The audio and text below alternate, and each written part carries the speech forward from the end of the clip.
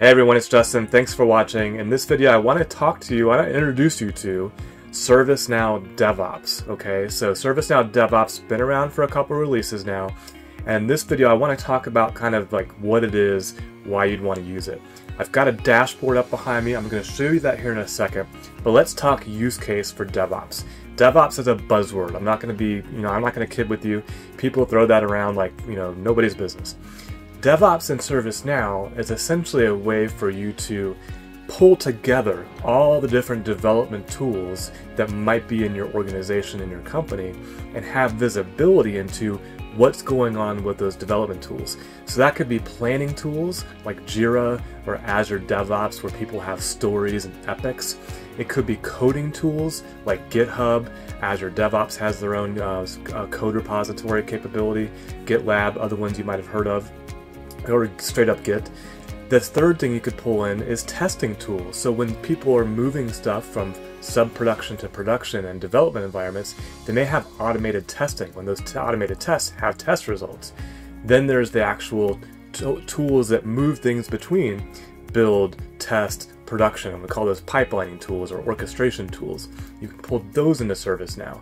And you can even bring in security tools so that you can see stuff like, is the code compliant with whatever security rules there are, or is there a bug that's been introduced based on known data out there, so you can integrate that data. What DevOps lets you do is bring that to one place and have visibility to it in ServiceNow. So behind me I've got metrics around accelerating your DevOps processes, so deployment frequency, average lead time, mean time to resolve, change failure rate, how are changes going, deployment frequency, mean time to resolve trend over time. So really good information there around accelerating your DevOps processes. Commit insights. What are people doing in those code repositories? How many commits per developer? How many files per commit are they doing? How many of those commits have been reverted? Helpful information. On the development side, frequency of commit, average branches per repository, average commits per pipeline execution. Again, more data points.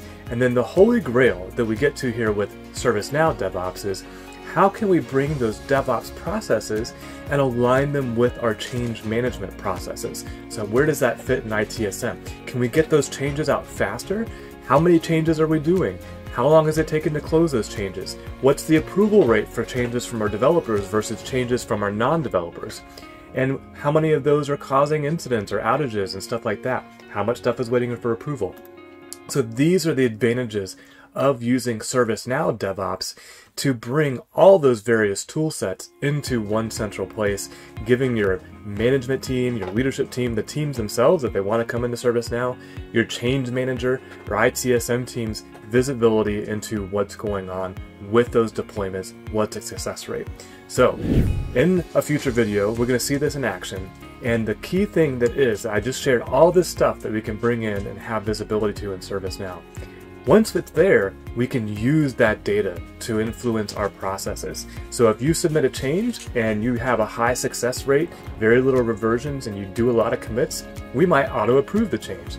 If you have lots of reversions, if you have stuff that fails and stuff like that, we may not approve it right away. We may want to run it through a manager or run it through CAD or something else. So again, we bring insights, and our ServiceNow DevOps brings insights from those development tools into ServiceNow, but then you can use those insights to drive processes, accelerate your DevOps processes, ensure compliance, show auditors that you're doing what you say you're going to do around change management, and everyone's happy.